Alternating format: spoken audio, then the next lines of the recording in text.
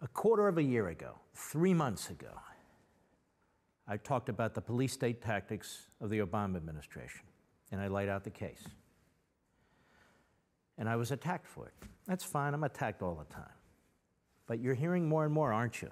If you're watching Fox, if you're watching some conservative websites, if you're listening to conservative radio, all of a sudden other people are picking up on this.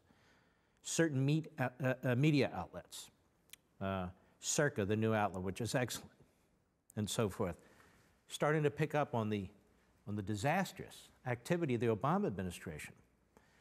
You're also hearing the word Watergate.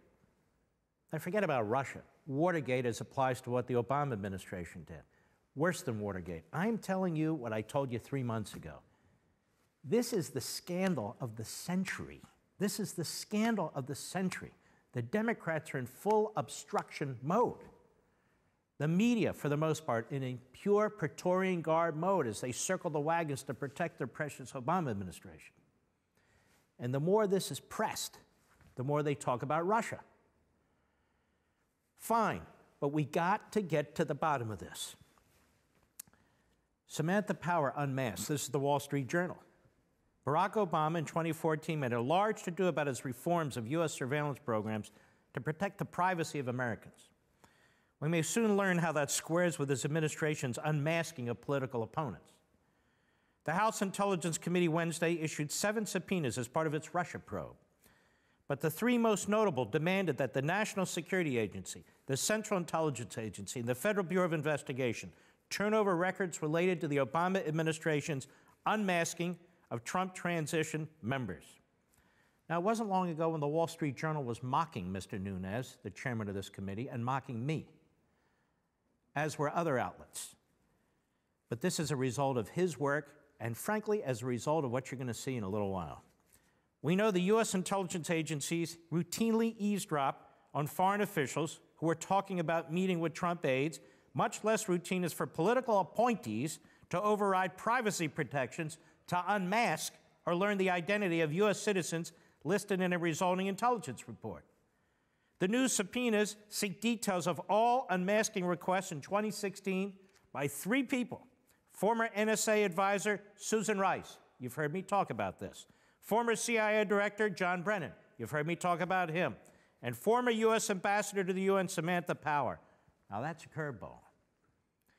And that's what happens when you press investigations that are legitimate investigations, not nonsense in search of nonsense, a legitimate investigation. Interesting, as UN ambassador from the United States, she had no reason to unmask anything. She's a diplomat. And by the way, she served on Obama's Senate staff too, when he was a senator.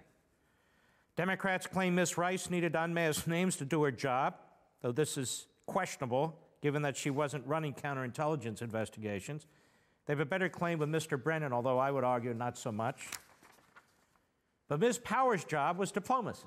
Unmaskings are supposed to be rare, and if the mere ambassador to the UN could demand them, what privacy protection was the Obama White House really offering U.S. citizens?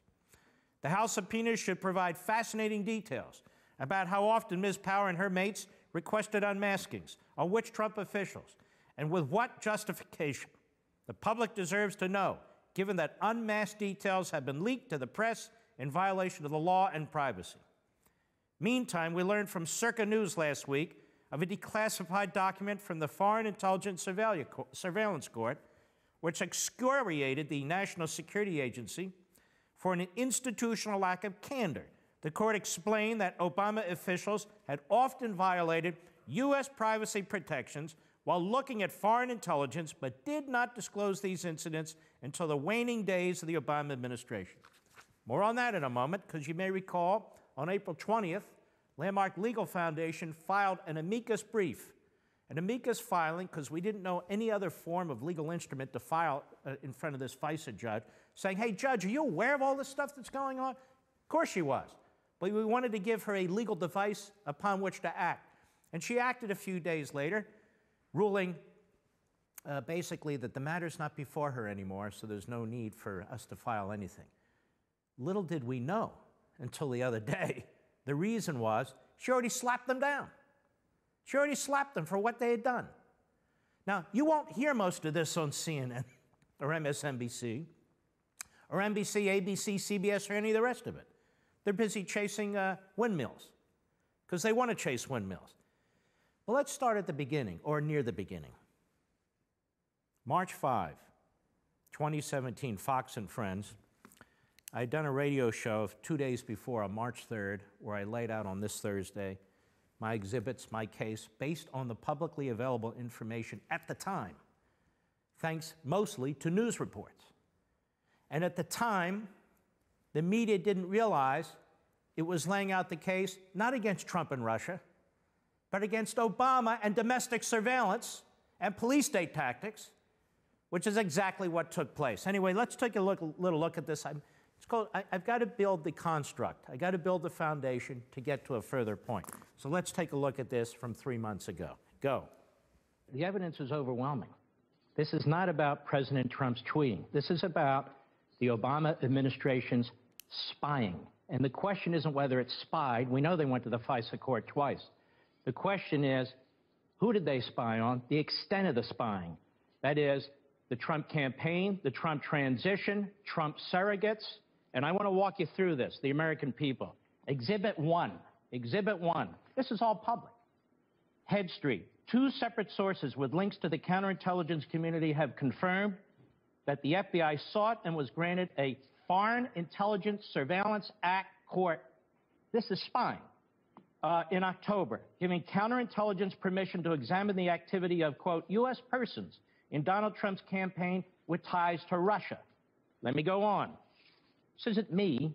They say the first FISA request, sources say, named Trump, was denied back in June, denied by the court. But the second was drawn more narrowly and was granted in October after evidence was presented of a server possibly related to the Trump campaign and its alleged links to 2 banks. Now, sources suggest that a FISA warrant was granted to look at the full content of emails and other related documents that may concern U.S. persons. Now, I know people are hung up with Trump's word wiretapping. Well, how'd they get access to this server information? Does it really matter if it was wiretapping, electronic surveillance, or whatever it was?